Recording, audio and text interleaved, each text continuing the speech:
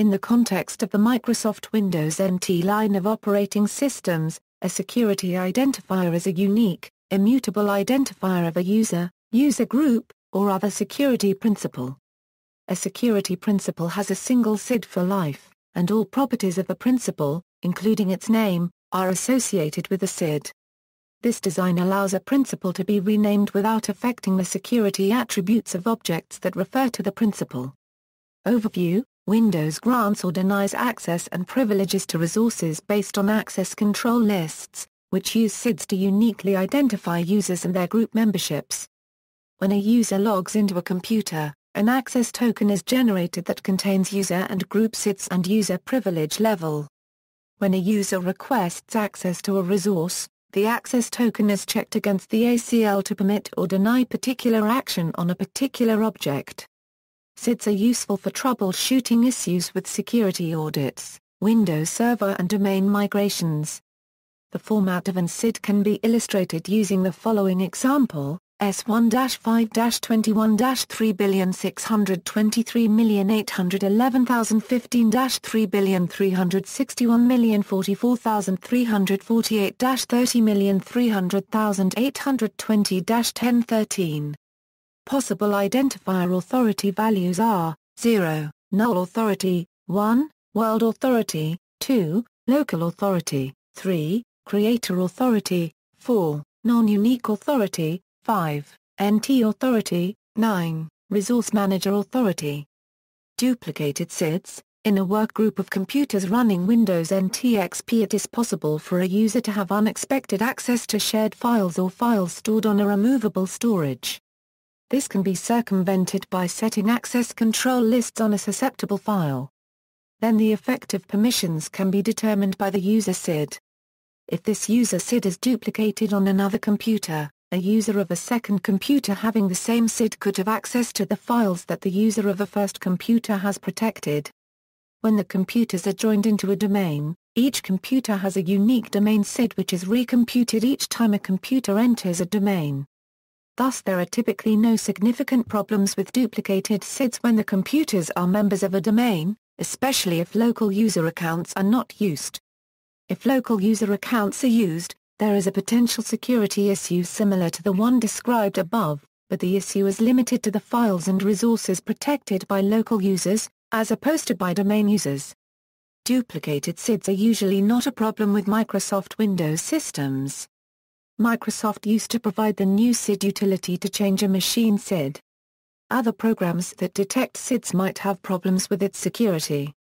After new SID's retirement, Microsoft engineer Mark Russinovich posted an article on his blog explaining the retirement of the new SID, stating that neither he nor the Windows security team could think of any situation where duplicate SIDs could cause any problems at all, against commonly accepted wisdom.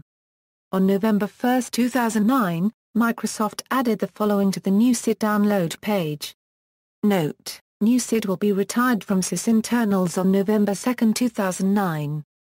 At present, the only supported mechanism for duplicating disks for Windows operating systems is through use of sysprep. Machine SIDs: the machine SID is stored in the security registry Hive located at security/sam/domains/account. This key has two values F and V. The V value is a binary value that has the computer SID embedded within it at the end of its data. New SID ensures that this SID is in a standard NT 4.0 format. Next, new SID generates a new random SID for the computer.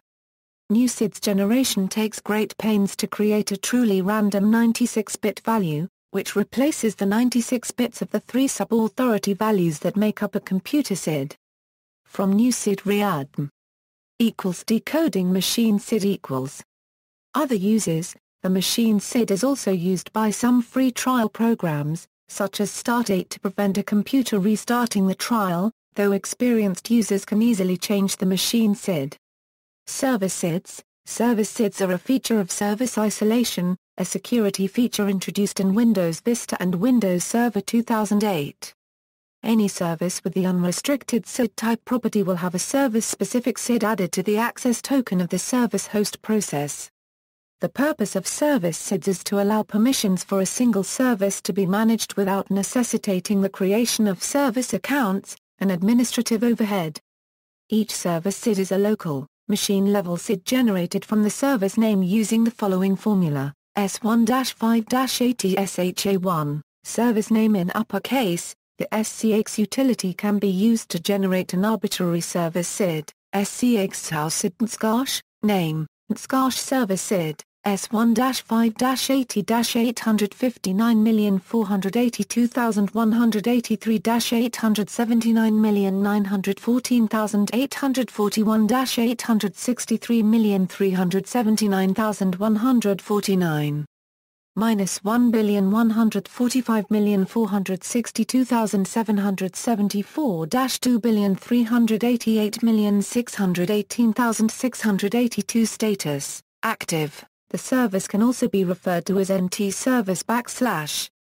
See also, access control matrix, discretionary access control, globally unique identifier, mandatory access control, role-based access control, capability-based security, post-cloning operations. References.